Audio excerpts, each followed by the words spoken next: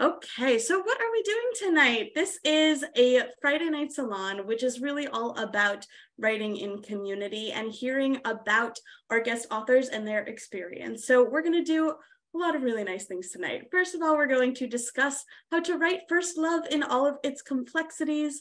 We're also going to explore queer identity, disability, and the intersection of the two. And then after Melissa has a chance to tell about their professional journey and their experience writing their book, Love Letters for Joy, we are going to dive into some writing prompts. So we're going to get to experience some writing ourselves tonight as well. Okay, so first thing we're going to do before I introduce Melissa is we're going to do an opening lines activity. If you have been at events with us before, you know these are a part of every event that we do. If you have not, opening lines are a really great activity to kind of bring you from wherever you were before this event into this space, being here with girls right now and creating together. So for today's opening lines, we are going to write some love letters. So I hope you are excited to think about love and joy in your own life. We're going to write a letter to someone or something that you love. You can really think outside the box here. You can write to anyone, yourself included. I hope you all love yourselves, or anything that brings you joy. So I really think anyone or anything that you are feeling really happy, really cozy about today. We're going to take 5 minutes and we are going to write some love letters. We'll play some music and then come back and share those out if you feel comfortable doing so. So we'll put 5 minutes on the clock. Enjoy writing your love letters.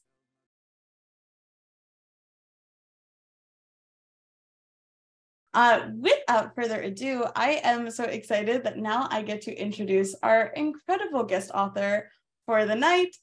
So Melissa C. is a disabled queer author of young adult contemporary romances. She lives in New York City, where she works in children's publishing. When not writing, she can be found reading, playing Dungeons and Dragons, or curled up with her cat, most likely watching Dimension 20. I am so excited to have Melissa here to talk about her professional journey, the experience of writing Love Letters for Joy, her new book, and to read some excerpts and introduce some writing prompts for us. So with that, I'll let you take it away, Melissa. Well, hi, everyone. Thank you all for coming. My name is Melissa C. I'm a queer, disabled, YA contemporary romance author. My first book, You Me and Her Heartstrings, is out now, and it features two disabled orchestra musicians who have to go up against disability sensationalism after their duet goes unexpectedly viral. It doesn't so much, knock kindly on the door of ableism and disability sensationalism in media, so much as it just rips off the hinges. So if that sounds good to you, it's out now. You can read it now. Here you go. And now, well, not now, in 3 months, Love Letters for Joy releases, which is a queer, disabled, YA contemporary romance / Cyrano retelling about, just nerds falling in love, graduation, senior year, all of those complicated feelings. And it unintentionally is a retelling of Cyrano. I did not intend for that. I'll speak about that later. But as for my professional journey, I queried You, Me and Our Heartstrings, I want to say like 2020 or something. I honestly don't remember. It's been a little bit of a blur. And I was in the query trenches, which is the process of getting an agent, for like, I think 66 days. I got my agent. We sold You, Me and Our Heartstrings pretty soon after I signed with her. And that book came out, which was just a huge moment for me because I know I've wanted to be a writer since I was 7 years old. I distinctly remember the moment, which is very, very strange whenever I tell people this, but I was 7 years old. My sister was on a traveling softball team, and I would have just big black contractor bags full of books. When I was young, I was very tiny because that's what premature babies end up being. We end up being very tiny children. So I had 3 huge black contractor bags full of books that I would just drag around. I don't know how I was able to drag them around at all. Like, that's just not possible. But anyway, I did it. And so I was reading on the bleachers one night at sunset, and I realized at 7 years old, hang on, people write books. People get paid to write books. That's what I want to do. So it just kind of stuck. And I guess I was just determined enough to get there. And then as far as the reception of being a disabled author and not having that representation growing up, because growing up, I didn't have really any representation. I remember one book with disability representation when I was a teenager. And when I read it, I was just like, oh, okay, wait, hang on. Like cerebral palsy, like that's written in this book. Like what? So I didn't like, and for a long time I didn't write about disabled characters because it didn't occur to me to write about them at all. And then as more YA with disabled characters started coming out and I saw just everything changing, I was like, okay, like, let me see if I can do this. And then I wrote You Made Our Heartstrings, and I was scared because disability sensationalism is rife within media. And I was scared that people weren't going to be ready to have to look at the media that we consume and how it portrays disabled people in not necessarily the best way. But I guess people liked it because it's out now. So there's that. And then as far as Love Letters for Joy, I wrote this on what's called on proposal, which means that I submitted 3 chapters and an outline. And that was an experience because I'd never done that before. And so what happened was my critique partner, Tia, who I love very much, and who this book is dedicated to, by the way, we were in Tennessee, and we went down to Tennessee for, I think, 5 or 6 days. And she had whiteboards with her, and she's like, okay, we're going to take this idea, and we're going to make it into a proposal. In the 6 days we are here, we are going to do this. We're going to plot up this whole entire book. Let's go. And so multiple whiteboards. They had titles individually. It was beautiful. It was magical. It was perfect. And then on the ride to the airport, I was already emotional because I didn't want to leave Tia. I love Tia. I don't want to be separated from her. And she looks at me as we were on the highway in the middle of Nashville. You know, our belly's probably full of donut country and Maple Street Biscuit Company and just other glorious, glorious, glorious restaurants. And she looks at me and she says, hear me out.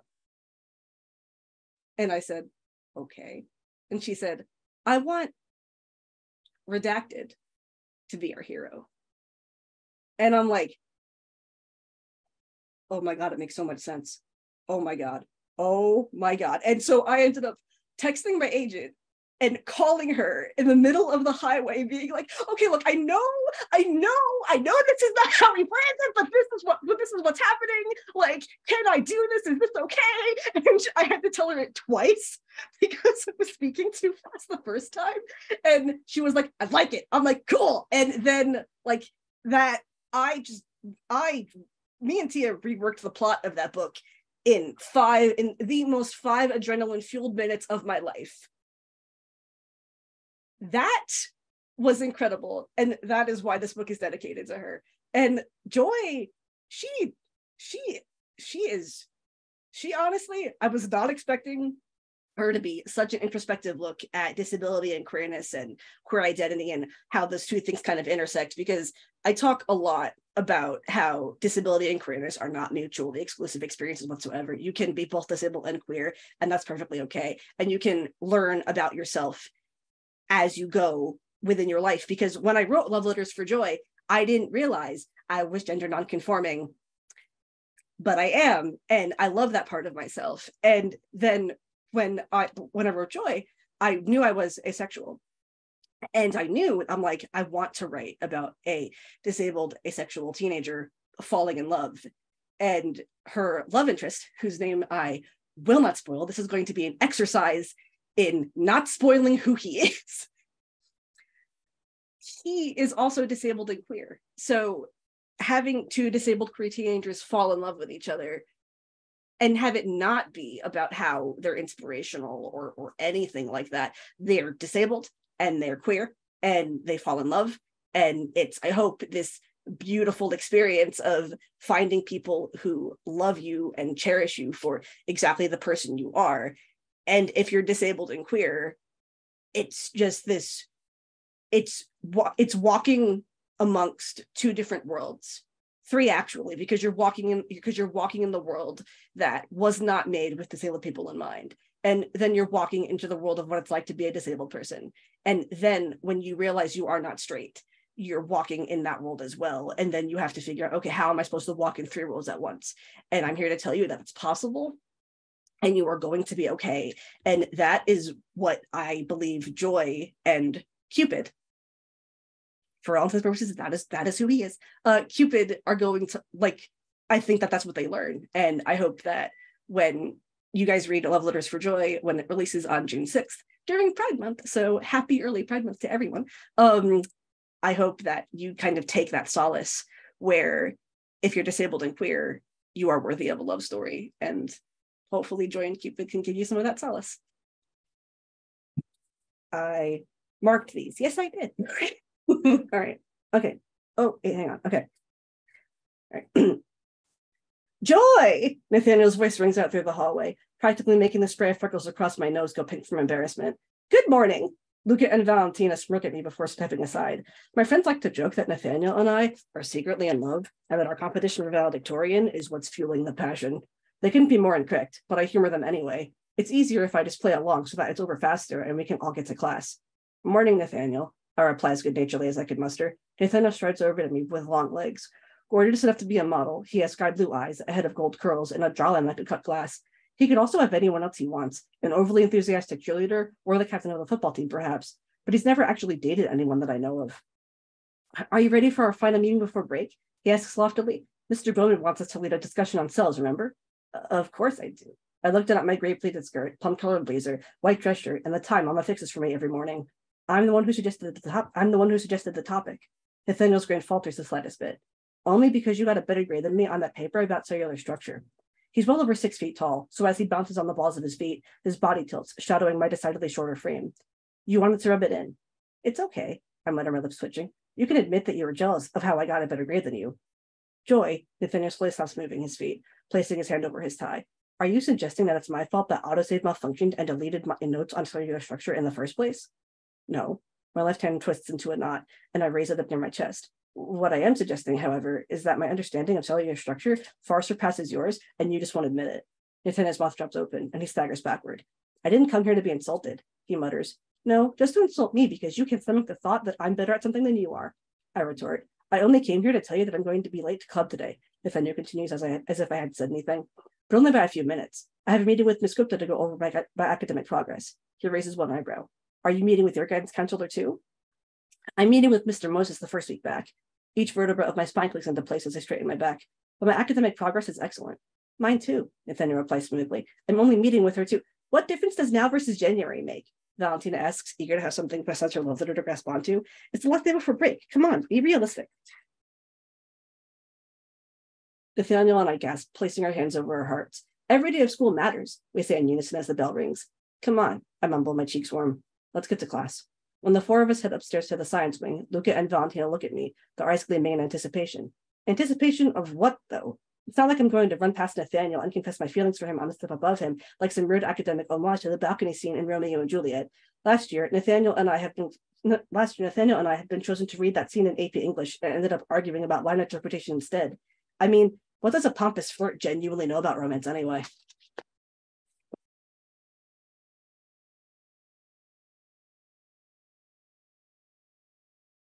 And that's it. I love it. Oh my God. I'm so excited to read this whole thing when it comes out. All right. So then we can move into our first writing prompt. Melissa, do you want to talk a bit about this prompt? Yeah, sure. So as you can see, there is, valedictorian versus valedictorian hopeful in Love Letters for Joy. So I want y'all to write about 2 characters who hate each other and have a lot of fun. Just have as much fun as you want.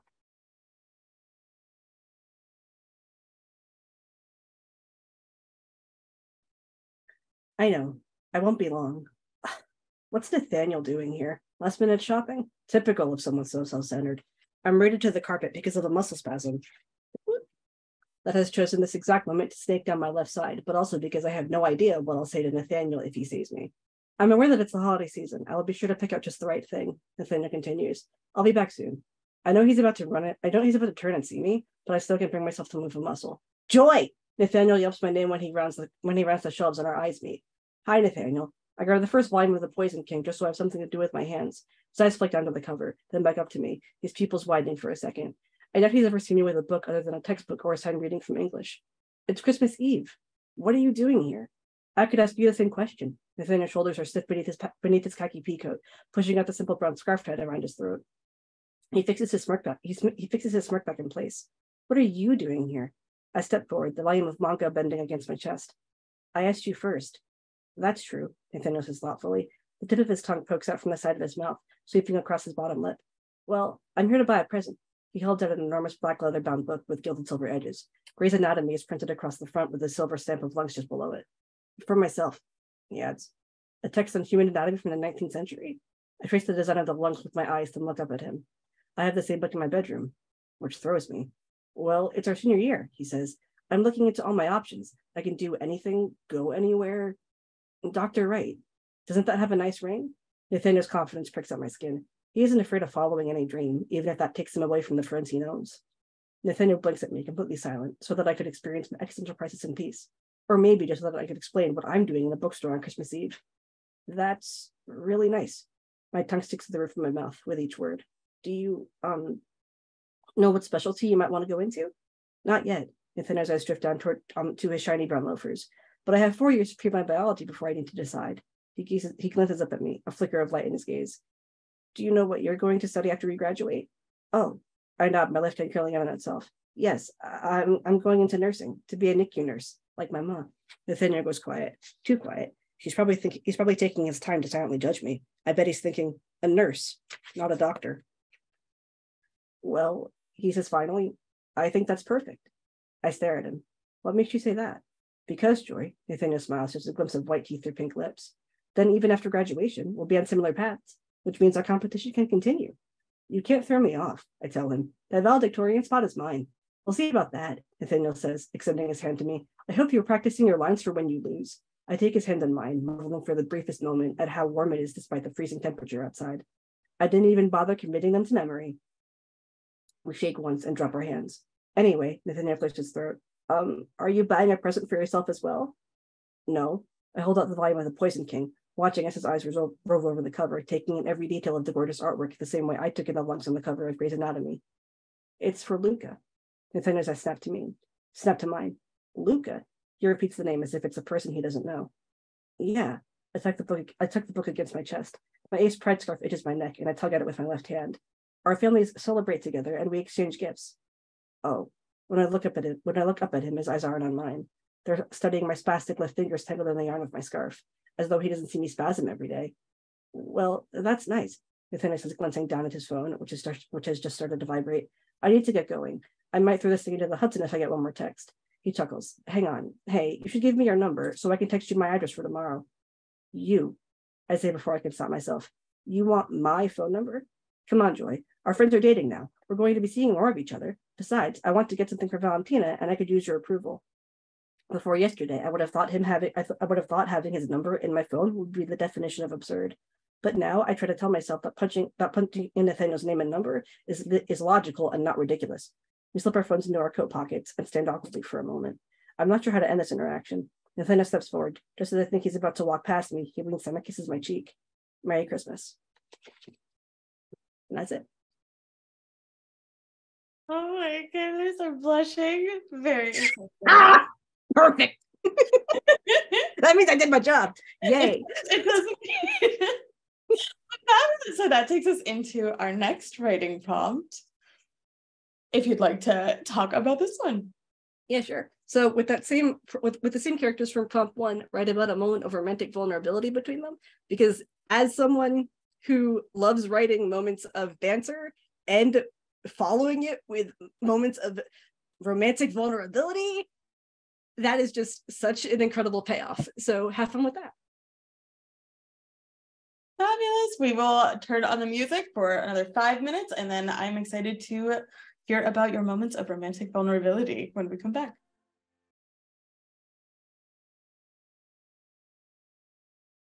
So now we will move into our fabulous Q&A with Melissa. So if you have any questions for Melissa about the book, about the process of being a writer, whatever you'd like to know. You can either unmute and say your question out loud, or you can put it in the chat and I will read it. So would anyone like to ask a question? I can go. Yeah. Melissa, thanks so much for being here. Just was curious about what your writing process is like and how that has changed from your first book to your second book. Okay. I honestly don't have one. I realize that's like a cop-out or a boring answer, but I really don't have. It's mainly just like, I want to write right now. So I sit down, I find whatever music I'm currently listening to or something, and I write until my hands like don't want to write anymore, until my brain is like, no, I need a break. My eyes tell me, no, we need a break. We can't do this. And so honestly, I don't really have one, which I realize is it could be a way of me skirting around the elephant in the room, but I promise it's not. I genuinely don't have a process, which you would think after, having You Made Our Heartstrings come out and then Love Letters for Joy, because Love Letters for Joy went from proposal to probably finish draft in maybe 6 months. So you honestly, and plus balancing a full-time job and moving to New York City, it's just give yourself grace. However you write, you're a writer, no matter what you have going on. And it's just giving yourself grace is also a big part of the process, because if you write until you're burned out, where you don't want to look at these characters anymore, where you're like, oh my God, I hate everything I've written, like do I even know like how to do this anymore? That you do. What you need to do now, as you're realizing those feelings, is close your Word doc, close your Google Doc, just close everything down and go do something else. And you're going to come back and you'll be fine. Just basically giving yourself grace and realizing when you're close to burnout is part of my process, regardless of if I recognize it myself. Like sometimes my roommate will be like, no, you're spiraling, you're fine. I'm like, okay, I've got this, I'm good. So burnout is part of the process though, but what you need to do is just recognize that and then give yourself grace to calm down and to realize that you're going to be okay and you're going to be able to come back to this. It's a great question. Thank you for that. We've got a few in the chat, so I'll start at the top. Ruby asks, what are some things that inspire you while writing?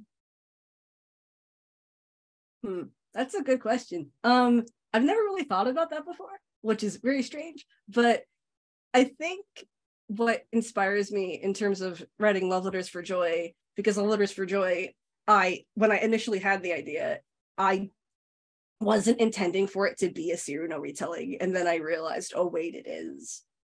Okay, so me being an unabashed theater kid is entirely in this book.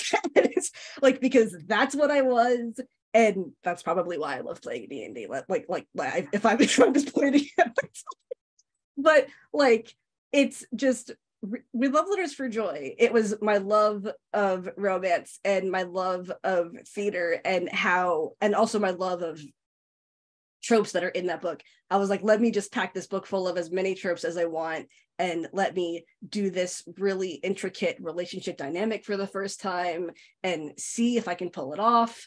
And I did. So like, it's very much to the point of me taking in the world around me, taking in things that I love. And my favorite thing in the world is character creation. That is my favorite thing in the world, whether I am making my 11th cleric in D&D, or I am working on characters for a book or something else. I love character creation. So honestly, just knowing what I love about the whole process of being creative and writing is what inspires me. So my advice, if anyone is looking for advice on this matter, just find what you love. If you love character work, have fun with it. It is literally whatever you make it, whatever you want to do.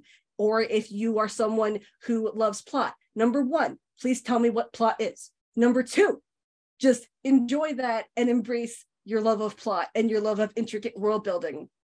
Just find what speaks to you, and that will be your inspiration forward, I promise. I hear that so much. I'm a character-driven person as well. What plot? Why? Things have to happen? Just have them kiss. please. Like yes, it just please. We have another question that kind of touches on inspiration. So I'll go to that one, and then we have a few others as well. But you said, this is from Stephanie. So thank you, Stephanie. You said you write whenever you're inspired, but how do you handle when you have no motivation to write, when you feel like you'll never finish what you're writing? If you have felt that, how do you move through those feelings? I let myself stop. Because pushing myself is not good for me. It's not good for my anxiety. It's not good for my depression. And I speak openly about my mental illnesses because it's important to break the stigma. And that's just not good on my body, because especially as someone who is chronically ill, on top of anxiety and depression, it's not good for you to be physically stressed.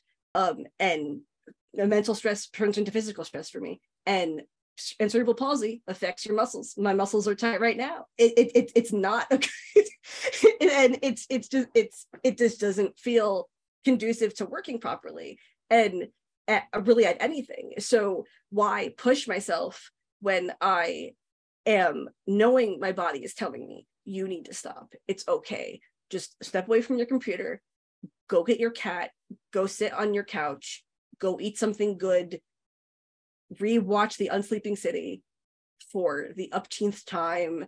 You're going to be fine. You just need a bit of a break. So I handle that by knowing I need a break. I don't let myself kind of push through that, because that's just not going to get me personally anywhere. And it's important that I recognize that. Yeah, I think that is so important to say and to really hold true with ourselves too, that I think, why are you pushing yourself to do something that doesn't feel right to you at this moment? Yeah, exactly. Yeah. Let's see, our next question, actually, you had just started to mention, so I'll go into this one. What is your favorite book or movie or whatever? And if you have a few, if you have multiples, tell us, what do you like to read? What do you like to watch? Okay.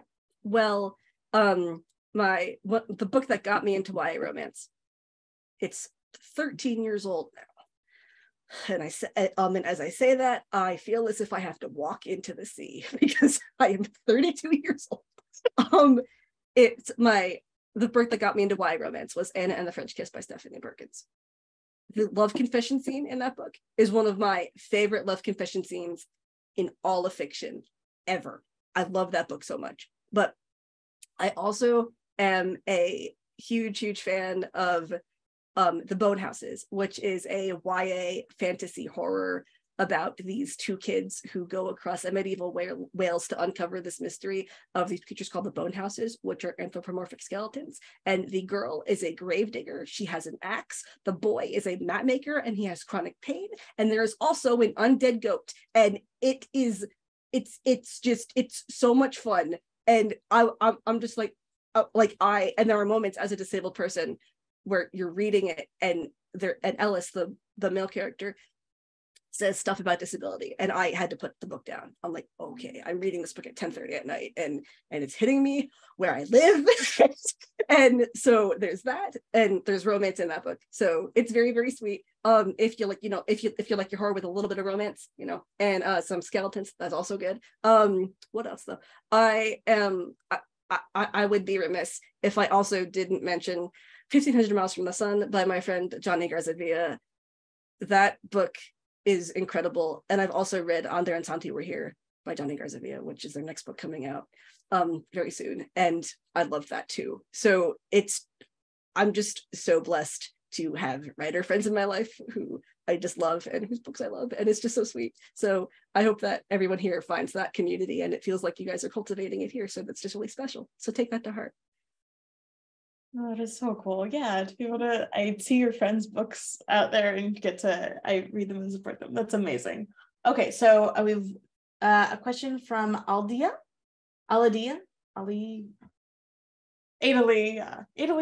Wow. Sorry about that, Adalia. So the question is, have you used sensitivity readers? And if so, how do you find them?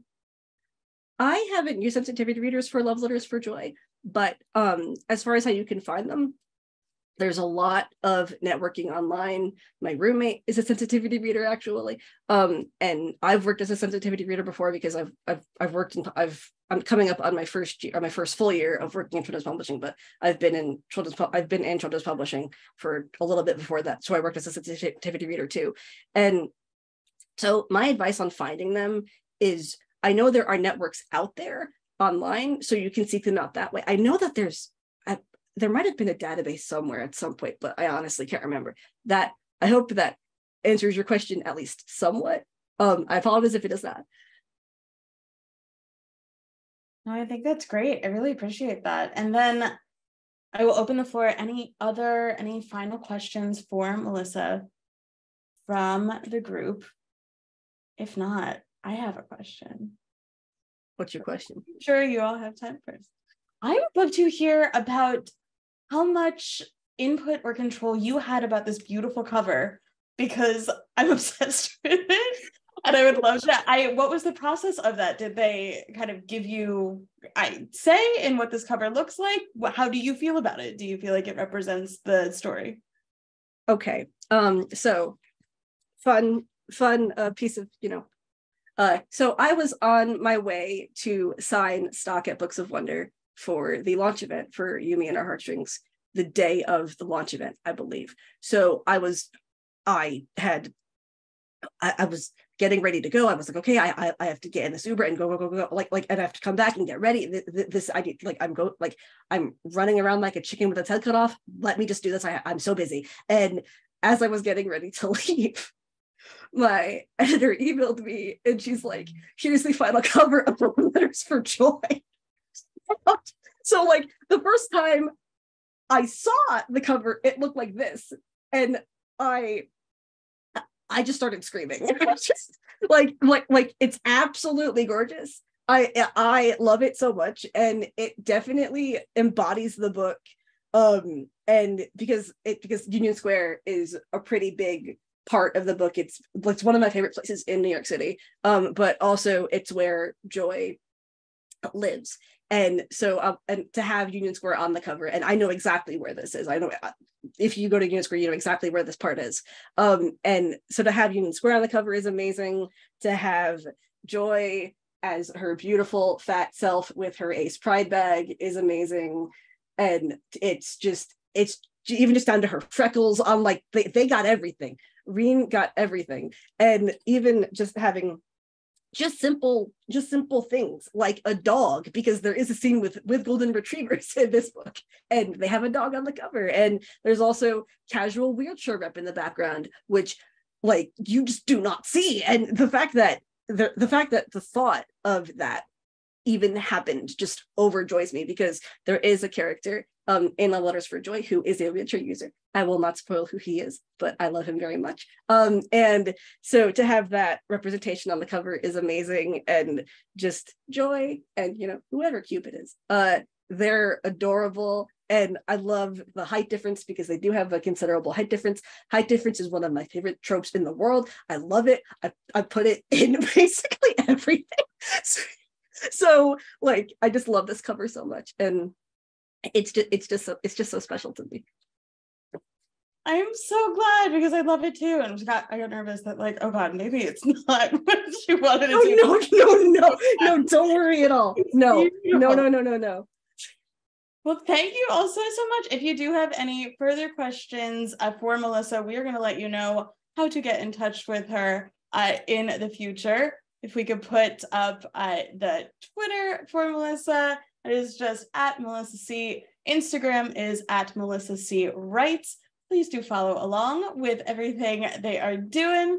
And with all of that said, thank you all so much for being here. Thank you, Melissa. Thank you for writing your incredible book and for sharing your insights and your ideas with us tonight. It was wonderful to see all of the writing that you all created and all of the things that you shared. I appreciate you all so much. And thank you for being here. Have a fantastic Friday night. Bye, everybody. Bye. Thank you for coming.